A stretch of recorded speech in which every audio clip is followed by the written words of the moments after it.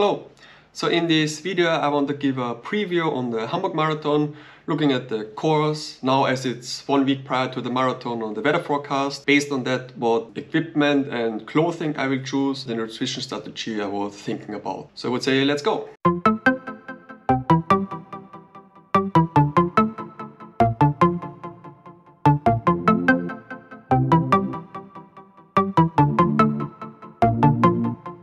I would say it's basically a sightseeing tour through and around Hamburg.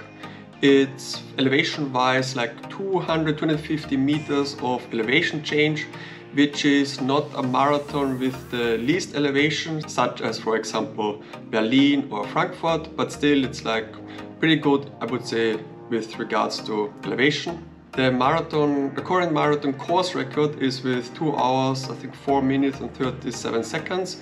That also shows how flat it is, because compared to Berlin 2022, where the marathon world record was set with 2 hours, 1 minute and I think 9 or 10 seconds. Additionally, it is a spring marathon, which was also a reason choosing Hamburg. The reason for that is normally in winter it's just more time to make a steady training, because in summer, for example, there's vacation, then it's nice to, for example, travel somewhere, so it's really like very good to train in winter and then execute like the first bigger event in spring. And I would also like to really see and test a bit my form with this race now. Also, one interesting thing is the shortest way is indicated and marked on the street, which is with a blue line. That's why very often online you also see the hashtag run the blue line for like the Hamburg Marathon. With regards to a nutrition station, it's actually very impressive because there are a lot of nutrition stations. It's like it starts at kilometer 5 already with some water, and then it's basically every 2.5 kilometers something. So either a water electrolyte or then a nutrition station where you have bananas, and I think at around kilometer 20 it starts already, there are gels, and then Coca-Cola is coming in, and there's even at kilometer 30 I saw massages. So if you have any cramps or emergency cases, I think then you can go there for massages. I was actually very impressed that every 2.5 kilometers there is something, which is basically every 10 minutes there is something you can charge up. Another fact I saw is that the gels which they use is from a company called High Five.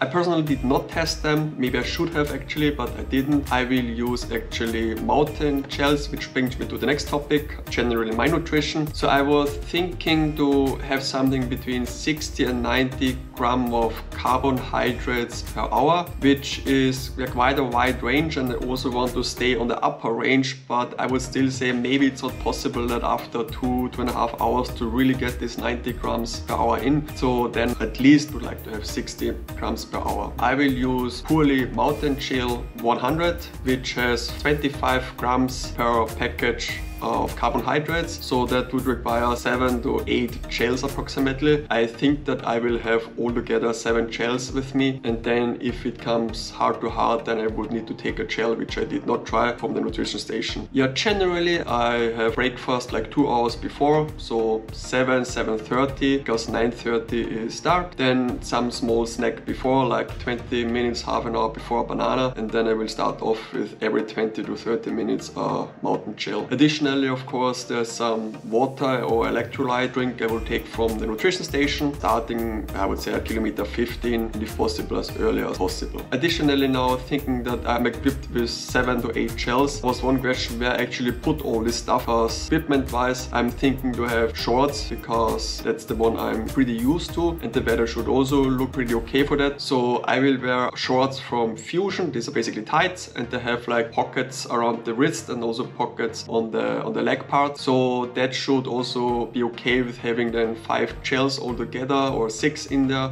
and one I will also have already in the hand when I start, because I will just use that anyway after 20-30 minutes already. I think I will wear an undershirt, so a base layer, on top then just a t-shirt. On the arms I think about the sleeves like I have it for cycling, because it's very easy to just take them off and just wear it around the wrist. Then I will wear a sweatband on the head, and then just socks from In Silence, because I have a very good experience with them.